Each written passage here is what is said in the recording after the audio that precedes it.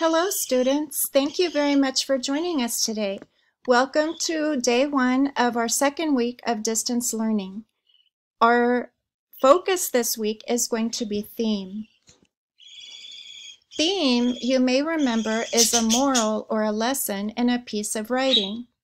A moral has to do with what is right or wrong, whereas a lesson is something that is learned or taught.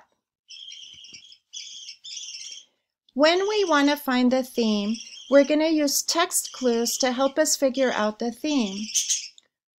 Think about, what is the author trying to teach me? Do not confuse a theme with a topic.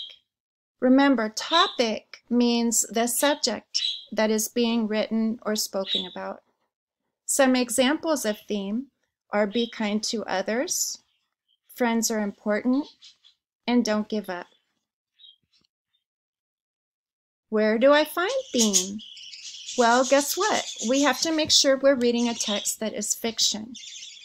Fiction is a story that is not real and often includes a theme.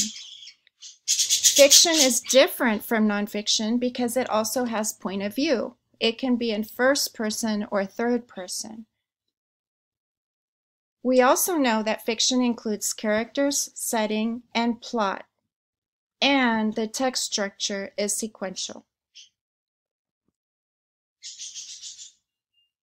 One of the reasons we read is because we can identify with characters in the story, and we can know that other people go through experiences similar to ours.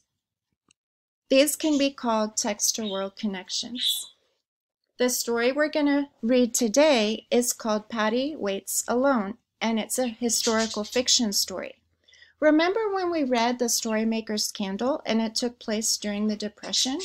Well, this is another story that takes place during the 1930s period, and it's based on a true story. The topic, or what the story is about, is a stray dog who is rescued. Some of the words you will see in this story include fate, which is a noun that means the development of events beyond one's control.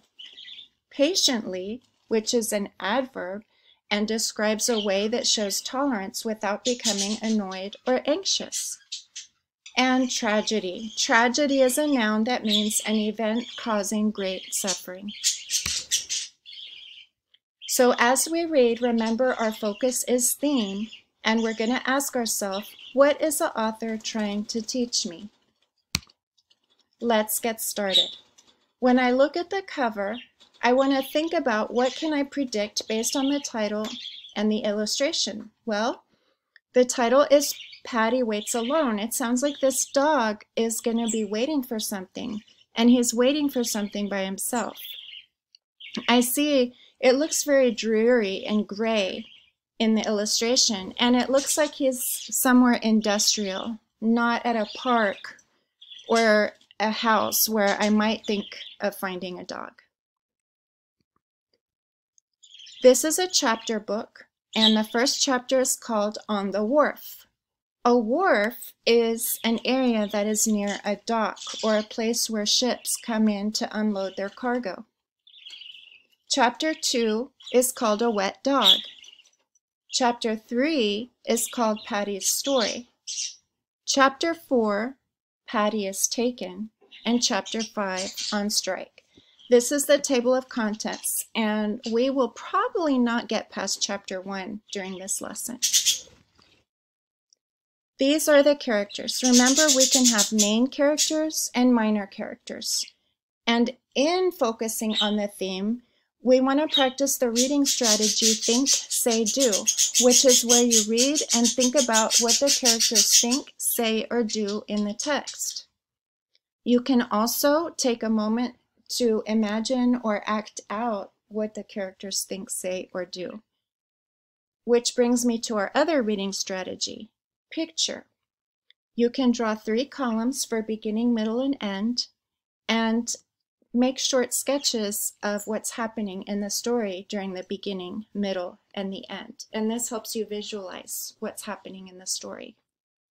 So our characters are going to be Paddy, who's a loyal dog that lives on the wharf, Jack Mountford, a night watchman who guards the wharf, Mr. Snell, Jack's boss on the wharf, a dog catcher, who's a man who catches stray dogs, and the workers, other men who work on and near the wharf. So if I were to make a prediction, I would think that Mr. Snell, Jack Mountford, and Paddy are probably the main characters, and the minor characters are going to be the dog catcher and the workers. Let's find out. Oh, I see some graphic features.